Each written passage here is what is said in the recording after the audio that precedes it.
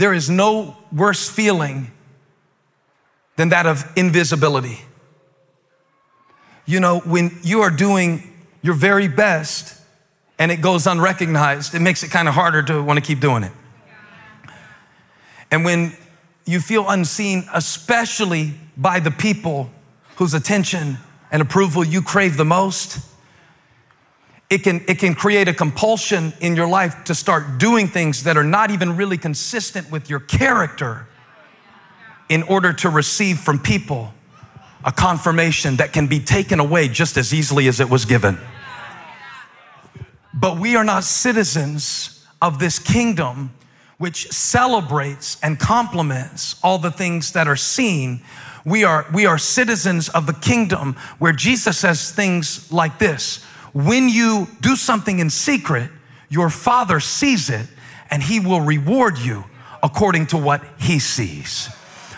So my message is, if you have felt unappreciated, uncelebrated, unnoticed, and insignificant in this kingdom, what is unseen is often what is most significant. Now, not in the world. In the world, we correlate seen with significant. But I'll tell you what, you could take this pulpit away and I could still preach my sermon because I really don't need my notes. They're just like Linus's blanket. It's just like a security thing for me. I really have the message in my heart. So you could take this away and I could still preach. But if the signal that's causing this microphone to make a sound were to drop out, you could no longer hear the message. Why? Because what is invisible is often what is most valuable. And yet, can I keep going? Yes. I'm gonna do it whether you want me to or not. I got you now. Whether we will admit it or not, we are so good at celebrating the wrong stuff. People will always, especially the crowd, give us Barabbas. The crowd will always celebrate the wrong thing. People will always celebrate what they can see. And another thing that people will always do is celebrate a gift rather than celebrating character. We celebrate the wrong stuff. Now, if you do it in secret, and this could refer to anything in your life, if you do what you do according to your values, not according to external validation, then you understand the meaning of the Father saw. The sacrifices that you made that no one else really pointed out, the stuff nobody gave you a trophy for. What would it be like this year for us to live with God as our audience and not our dysfunctional friends and family members who are secretly so caught up in their own crap that they can't celebrate us because they're waiting for us to celebrate them? Now, I struggle with this because it's hard for me to live my life for an invisible audience. And they used to sing a song in the children's church where I grew up that said, "Be careful, little eyes, what you see." Did y'all have this song in children's church? Be careful, little ears, what you hear. The creepiest children's song, Bible song ever. For the Father up above is looking down with love. It's like, this doesn't feel very loving. This feels invasive. Okay, so you remember the song, Every Move I Make? Every breath I take, I'll be watching you. It's like the beat was so good to the song, I didn't realize it's a stalker.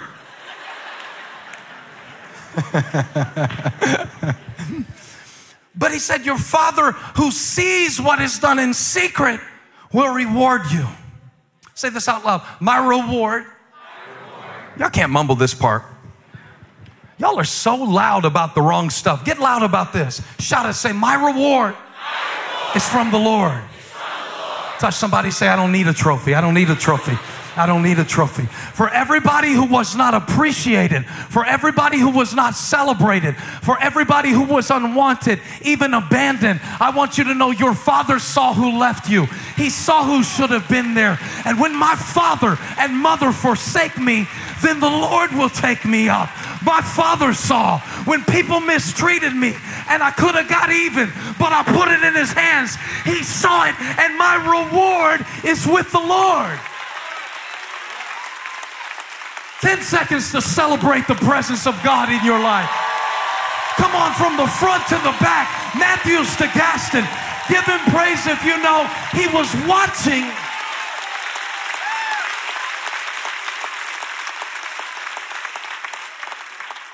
So how good are you at celebrating the unseen? Do you celebrate those moments in your life where God is making you stronger, but your biceps aren't getting bigger? People will celebrate your biceps. Oh man, you got tickets? You need a ticket to the gun show. People have 50,000 cliches to compliment your body because people celebrate what they see.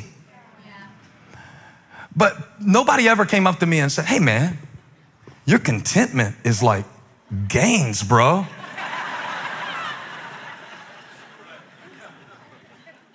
And we all know which is more valuable, but we live in a world where what is visible is celebrated more than what's valuable. So if you move toward the clap of the crowd, they will lead you right off the cliff. I'm gonna stop right here, but you see the illustration. If I keep following that clap, where am I gonna end up?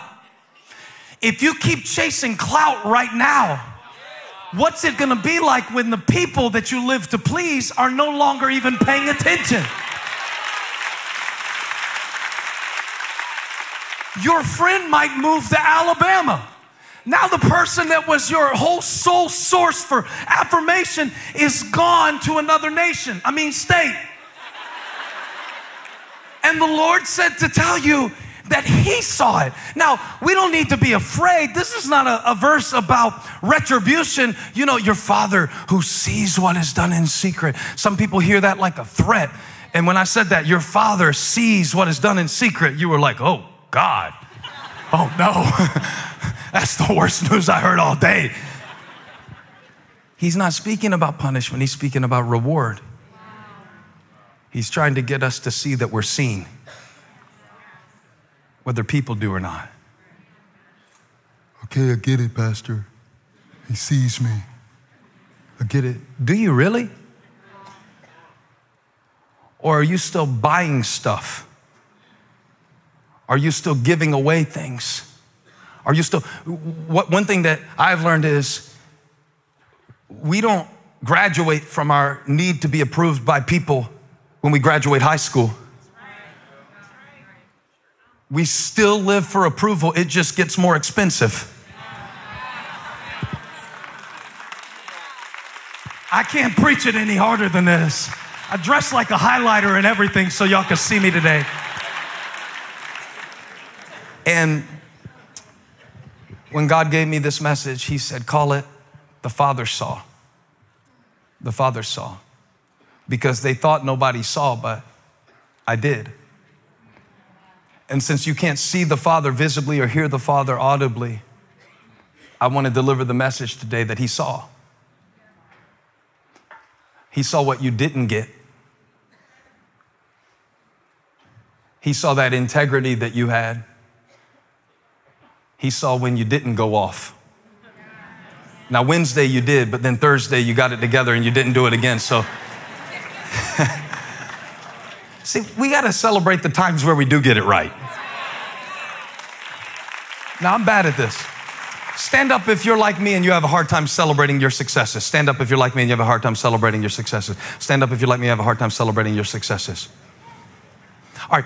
Let's take a moment, since we're so hard on ourselves and we have a hard time celebrating ourselves on every location. Let's celebrate the fact that we had the self-awareness to stand up and know that we're hard on ourselves. See how weak that was? You're like, I'm not clapping for that. Sit down. I gotta work on y'all for a minute. We are so bad at this. Me and Holly went on a hike to Crowder's Mountain Friday, and while I was busy beating the imaginary opponent to the top of the hill, I was 30 steps ahead of her, and she was looking at the view. She said, She said, I said, you need to keep up. She said, you need to slow down. The view's getting good. And I was like, I know it. But she was talking about the landscape. And I realized it was an analogy for what she brings to my life that is so irreplaceable. Holly is great at celebrating herself. She really is. She does not need lessons in this. She came downstairs the other day celebrating her workouts, and that she had, made it to a certain point in her workouts. And I'm the kind of person that, I'll do the workout and then think about the fact that, somebody else could have lifted more, and I'll just do this all the time. Really, I struggle to celebrate myself. And I used to think that was godly. Because after all, the Bible says, humble yourself in the sight of the Lord. You notice people who quote that verse are never really that humble? And they don't even know what verse it is. The next time somebody quotes a Bible verse at you to beat you over the head with it, ask them what chapter and verse. 99% chance they'll shut up.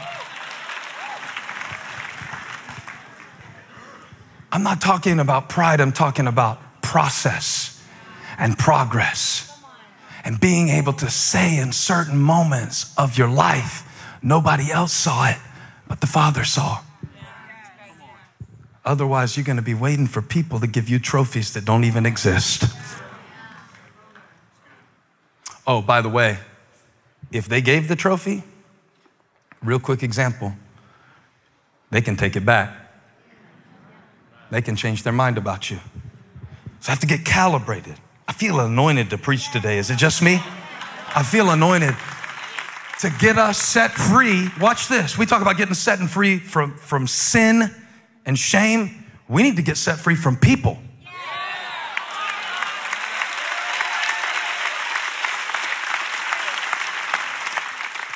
Not that we don't care about them, but we can't be controlled by them. I can't even let you control this message. Because what if the best thing I say is the thing you're not ready to hear? What if you don't like the taste of the medicine? I got to mash it up in the applesauce and give it to you anyway. Because I cannot be controlled by a crowd and deliver God's word. Now, you cannot be controlled by a cultural ideal of success and really receive the affirmation that comes from God alone. And today is the day for somebody that you get a different audience. Not the audience that is external, because they will always clap for what is visible. But if you know you have a God on the inside of you that is the treasured possession of your life and the strength of your soul, give him praise right now and celebrate his presence in your life. That if you don't have anything else, you've got him and he is enough. Y'all do what you want to do. I'm going to take 20 seconds and celebrate that word. Thank you, Lord, for loving me. Thank you, Lord, for choosing me. Thank you, Lord, for keeping me. Thank you, Lord, for forgiving me. Thank you that you didn't just see my mistakes, but you saw my potential. The Father saw. The Father saw. He saw the tears you cried while you were waiting because you wouldn't compromise just to fit in. The Father saw. The Father saw. And so when we celebrate the unseen, write that down on your page. Celebrate the unseen. Because what is most seen is not always what's most significant. You know the devil can't defeat you, right? He's a defeated foe. Now, if it were you against him, it'd be like Conor McGregor, it'd be over in 40 seconds. But did y'all see that? I need my money back. That was $60 for 40 seconds of fighting. If I do the math on that and I can't do it off the top of my head, that's a very expensive dose of violence that I purchased last night on the UFC fight. If you don't know what I'm talking about, don't worry, I was praying. But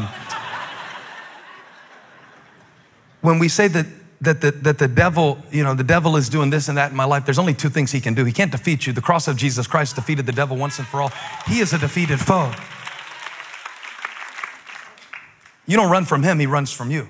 You resist him and he flees.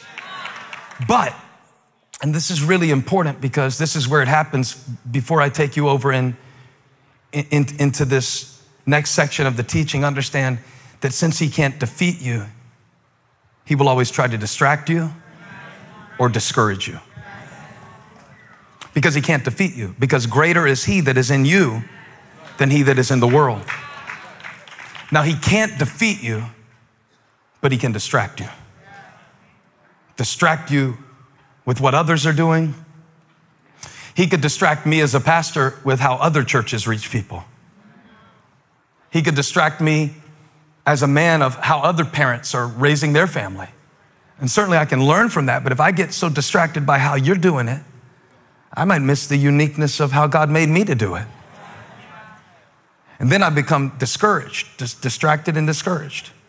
He wants to distract you so you crash or discourage you so you quit.